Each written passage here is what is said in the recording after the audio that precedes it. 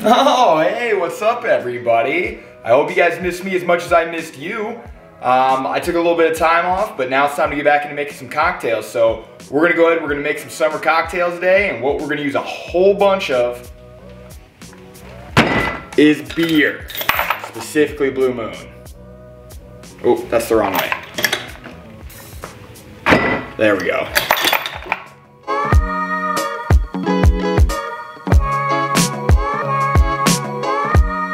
What's up, everybody? Welcome back to the Never EmTy Bottle. I'm still Tyler, and welcome back. I'm super excited. I'm super happy to be filming again and be making some delicious cocktails. Like I said, I took some time off because I had to get married, of course, which was friggin' awesome. But now let's go ahead and let's make ourselves a delicious summer cocktail.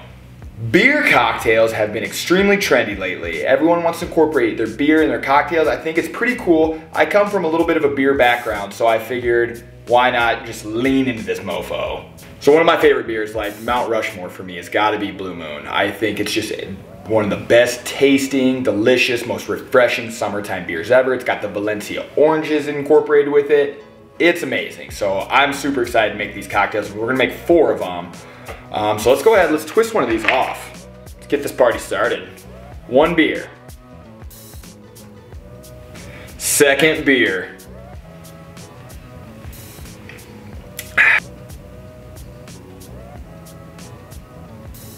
Go ahead and do yourself a favor and just start cutting your orange up now, because we are going to use orange slices for each and every single one of these cocktails, because orange slices go so amazing with Blue Moon beer.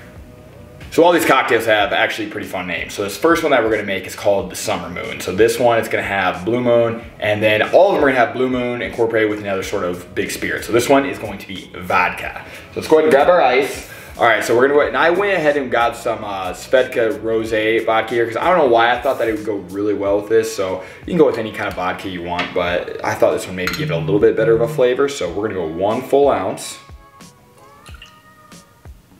Best part about this, everything gets poured into the glass. No shakers required here. 1 ounce, a little bit of spillage. Next, what we need is 2 ounces of good old-fashioned lemonade. So I went ahead and made about 2 gallons worth. So let's go ahead and let's somehow get 2 ounces into this tiny little jigger.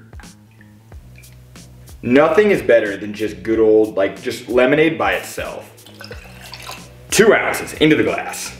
Go ahead and give it a nice stir with the ice incorporated in there. And now it's time for the start of the show. Let's go ahead and pour some Blue Moon in here.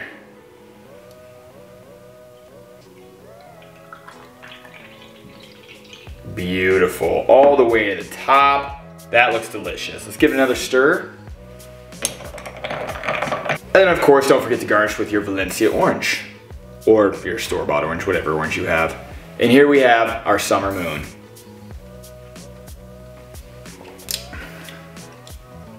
Oh, that's delicious. Lemonade. So I've heard orange juice and Blue Moon go really well together, obviously because of the oranges that are incorporated with, but this lemonade in here, amazing. I don't get a whole lot of the vodka. There's a little bit of a bite to it, but this is delicious.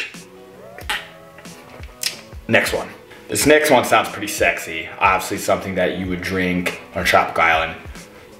Properly named the Island Moon. So let's go ahead, start with our ice like always. First thing, we're gonna go ahead and go with our spiced rum here. So we're gonna go 2 ounces of our spiced rum.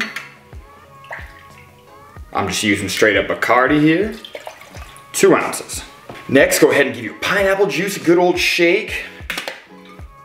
Every time, good God, you'd think I would learn. It's like someone handed me a can with snakes that are gonna pop out and never figure it out. We're gonna go ahead and we're gonna go with 3 ounces of our pineapple juice. It's quite a bit actually. So 2 ounces. Anytime I have to flip the jigger over, I'm like, man, that's a lot. And then we're gonna go 1 more ounce, 4, 3. And then of course, we're gonna top this baby off with Blue Moon. Nice long pour. Oh, that's a beautiful orange color. Right to the top. Can I get the rest of it in? No spills? Ah, we did it! Now for this one, instead of doing a little slit like I always like to do, I'm gonna go ahead and just try and tuck it in there. Oh, we're gonna get some spillage, but that actually is okay. It looks kind of sexy that way. Now we're gonna go ahead and try our Island Moon here. Don't be afraid to pour these better than me. But this one is also delicious. Pineapple juice, the Blue Moon and all the juices are going really well together.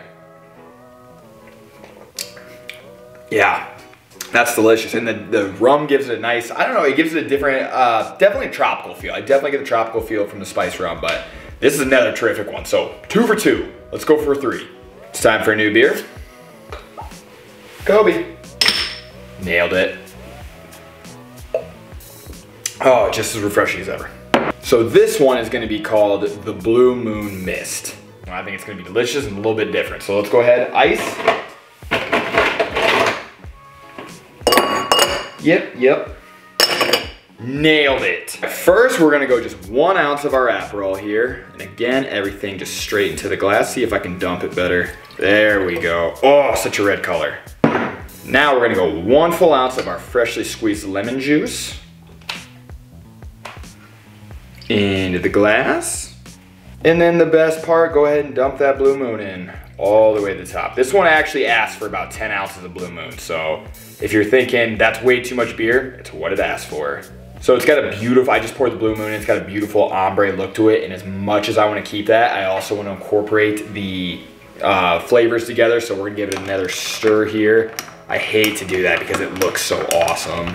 And like we've been doing for the rest of them, go ahead and take your big old orange and we're gonna use that as our garnish. Bam! And there we have our Blue Moon Mist. Let's go ahead and give her a shot.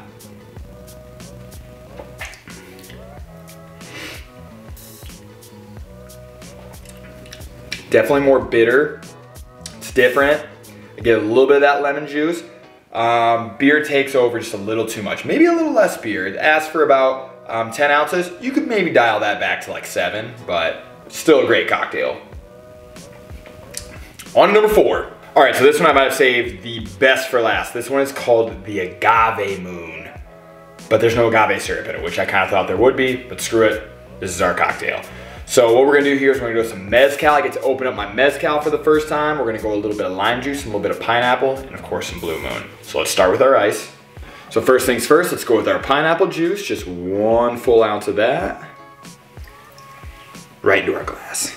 Now I have to say, I feel a little bit like a dipshit because I squeezed a bunch of limes, made a bunch of lime juice, and then I found out that I'm only using 1/4 of an ounce of lime juice here. So not my best performance ever, but you win some, you lose some. 1/4 of an ounce of lime juice. We get to get our mezcal. I'm going with Banyas here. So this, oh, if I can get the cork off. God, did they super glue it on? My God, that is beautiful. Oh, a little bit of smoke here. It said you could use mezcal or tequila, but I wanted to give this a shot. So we're gonna go with 1 full ounce of that. Into the glass. Now for this one, I'm gonna go ahead, I'm gonna slide my orange in prior to, so give it a nice little sexy view there, and then we're gonna go ahead and just pour in our Blue Moon. And here we have our Agave Moon. Oh wow. Mezcal and tequila would be 2 completely different drinks here. So obviously mezcal, you get that smoky flavor. I'm getting pure smoke right off the top. It's like a smoky, almost like a burnt orange here, I feel like. It is quite delicious. Oh yeah. That, yeah. I think you have to do it with mezcal here. I think tequila would still be good, it'd be more of a margarita. But this is just a completely different beast right here. This is delicious though, I love this. So I'm gonna go ahead and say we did 4 for 4 here. So whether you're making a cocktail or you're just drinking a good old fashioned beer, you really can't go wrong here. If you wanna bring both worlds together, I think you should. I think these all taste delicious. I'm not gonna rank them. I'm not gonna tell them which one I liked more because they were all delicious. I think at some point you should give each and every single one of them a try. I'm a big fan of Blue Moon. I'm not sponsored by them. They're not telling me to say this. I just want to say it because I can. If you guys get a chance, go ahead and hit that subscribe button, like this video, and comment away as much as you want. I'm so happy to be back. I will see you guys in the next video. Drink on!